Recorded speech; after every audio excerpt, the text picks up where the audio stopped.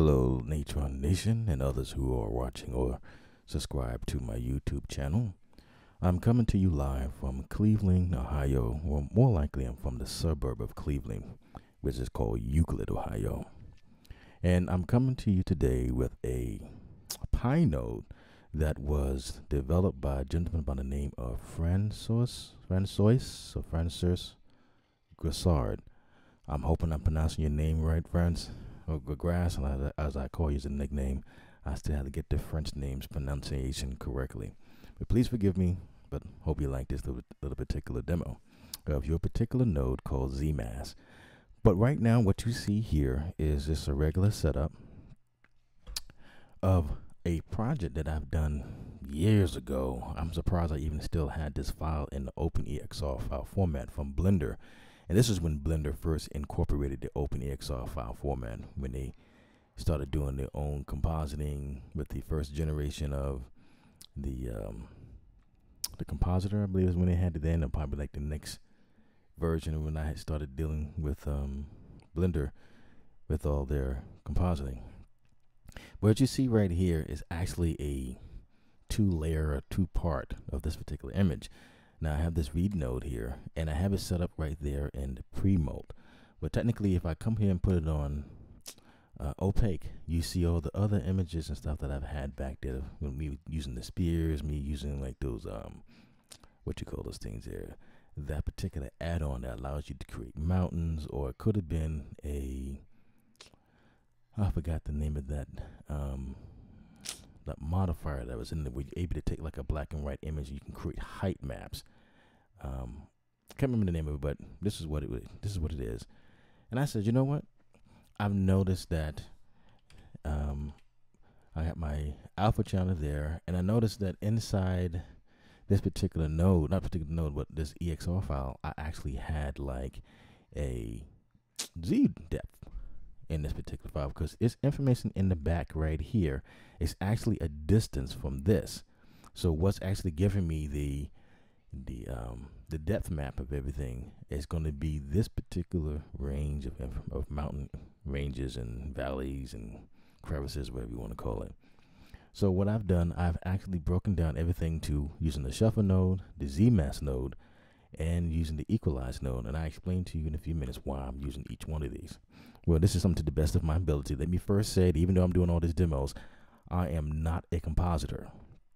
I am an editor by trade and a musician and everything, music producer by trade, and audio engineer by trade. But I love the art form of compositing. Hopefully one day I will get better at it. So without further ado, let me finish continuing about this particular image and the rest of these nodes. Now, this shuffle node, which is, as you know, is a very powerful node. It will allow you to double click on that, and you can click on the things and be able to bring in these individual channels and pipe them to an RGBA channel. So if we click inside here, you see that, you know what, there's a Z node there. I mean, there's a Z multiplane. Well, which, in OpenEXR, we now have the multiplane that is allow us to have access to more layers when we need to combine them without having to worry about piping them through the mask and every so on and so forth. You can actually just go into a particular output or input channel and just say, you know what, let me just have this channel here be displayed or piped or converted to the output channels, or the input channel converted to the output channel, so on and so forth. The next update and versions, these particular things, forwards, backwards, this disparity left and disparity right, these will become people who's into the 3D animation, and as well as those who are going to be getting into optical flow information. So he's going to be your best friend. So without further ado, so what I wanted to do was take the Z depth of this particular channel here that was down here, and I wanted to pipe the Z depth into every individual channel.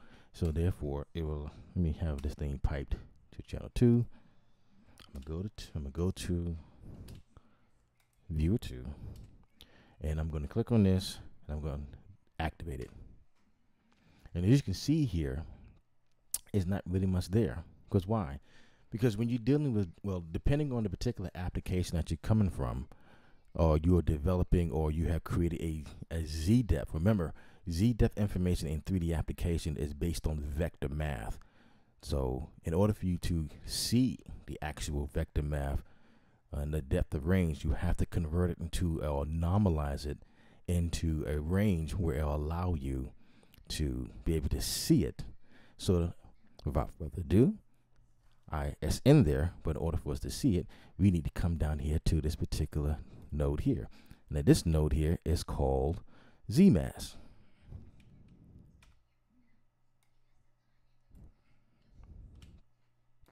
And what the Z-Mask does, it'll allow you to, let me double click on that, to find your center value, your tightness, your contrast, your offset, and your gamma.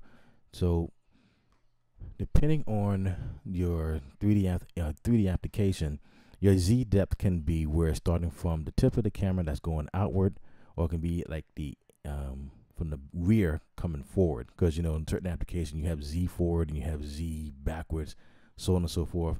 You know, every application has 3 applications have like different vector values and how it's generated for a Z depth. Cinema 4D has something different. Maya, Houdini, Blender, Modo, Lightworks.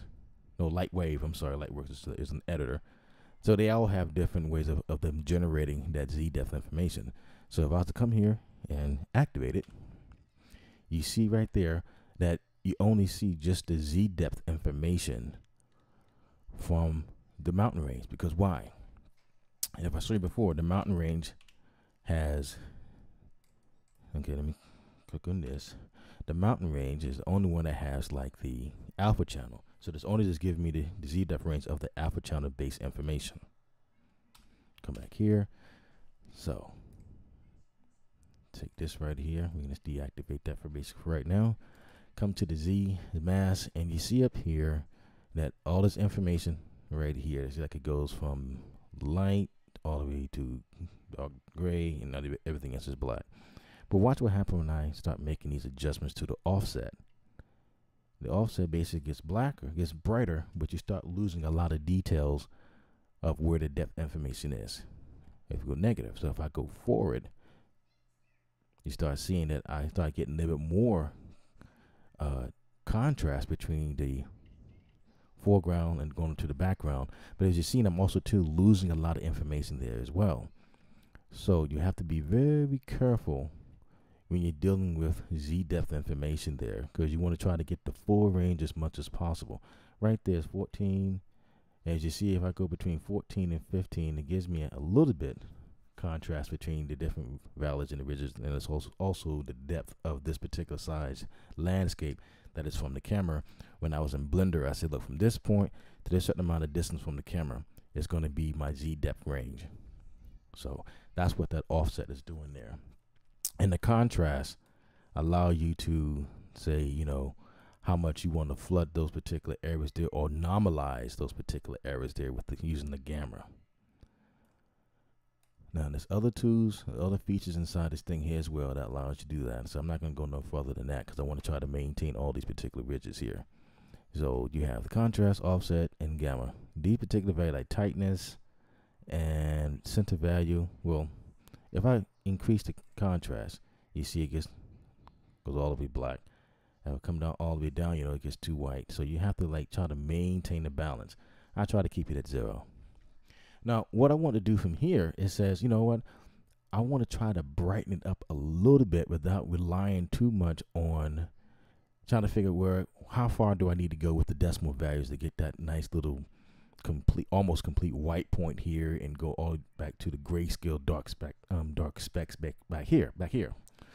Okay, sorry for my rambling. I'm a little tired right now. I was up 2 o'clock this morning doing other tutorials and posting, so I'm just not waking up, and I want to try to get this out, get this done.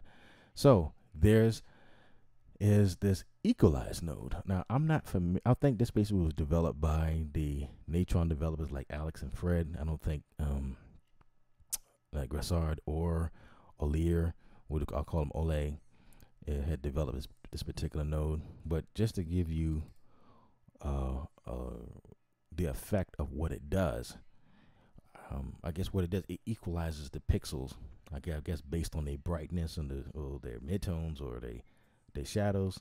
I really don't know actually how this actual plugin actually work. I just know when you apply it to something, you says equalize. It seems like all pixels basically becomes. They I guess is the average between all the pixels, and they sometimes this image might get brighter or it might get darker depending on these levels that you choose to use here in the minimum value and the maximum value. So to show you what this particular Z-depth field looks like, I'm going to click on equalize and activate it. And as you can see here, it gave me exactly what I was somewhat looking for, to have like this little beginning, this part right here to be brighter, and as you see it, the further it goes back from the camera, it gets darker.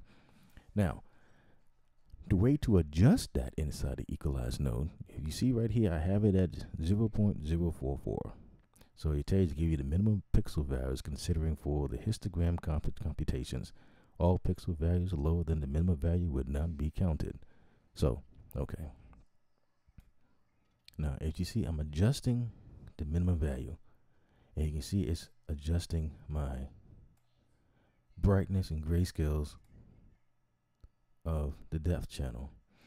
And that's the main reason why I use that equalizer. And matter of fact, let me just tell you this. I said, you know what, let me see if I can try to get this particular effect with the equalizer node. Had no clue that it would be able to give me this particular effect.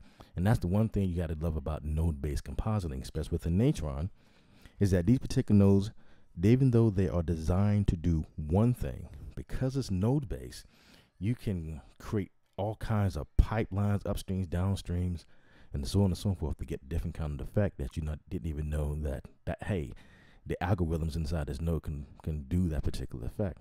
So that's what I have here. So I kept it at 44, and it comes to the maximum value. Look what happens if I lower it. It somewhat basically starts to clamp down on my brightness on my foreground. So I'm just going to leave it at 1. Let that be over that. So some of you say, okay, so what is the purpose of doing all that? So let me come back here to my read node, pipe it into 1.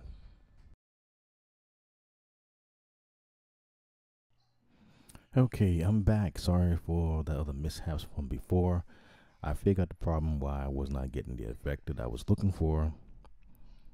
And the reason why was because I had the Z-Dev and RGB information piped into the effect when I should have had just the regular RGBA.R red channels. Now, so to go back to 1, you see this right here is actually the regular channel. So if I click on, I'm going to select these, I'm going to disable them, I'm going to enable the blur. As you see, the blur has everything already pretty much blurred out a little bit. So let me just go ahead and raise it back up to that amount. You can see right here, the image is blurred. So I'm going to come back and I'm going to activate all these. And you can see that once this information here is now being properly piped in as a red channel going into here, it's only just this particular section down here that's being blurred, where everything else in the back is being left alone. Just the mountains and ridges of the parts that's being blurred. Now, if I deactivate them, the whole image being blurred. Activate them, just that little section there. And the same thing too here when I say, you know what, I want to add like a certain blue color. So once let's do this, deactivate those, activate this one. You see I'm getting all this little blue information here. Let me try to make this a little more pronounced for you. Come in here. Maybe like coming down a little bit more blue. So that's also too going on into it's being piped into the mask section for the RGBA R channel. So if I come over here and activate these here once again, you see here that based on the Z-depth information that's been piped into an RGB channel to come out as a grayscale, I'm using the R channel because you can't really use regular vector data as a coloring mechanism or a shading or grading mechanism. You have to pipe that into an RGB channel that uses the grayscale to give you this particular effect here. And that's all because of this Z-Mask node. I'm sure there's a lot more you can do with this, but I just wanted to show everybody that, hey, if you're coming from a 3D application and you want to use the 3D depth information, vector data information as a mask to apply color or do some kind of separation with an image by being able to, like, say, for instance, place objects in front or behind based on your 2D data information or compositing, there is a way to do it. And I'm hoping basically this demonstration will give you multiple ideas and better understanding how that particular node works. Well, my name is Omar Brown. I'm the admin for Natron Nation, and I thank you for listening and watching. Please join me at Natron Nation, at Facebook group, or if you see this on YouTube, just subscribe to the YouTube, and I do my best to supply more tutorials. All right, thank you. You have a good day.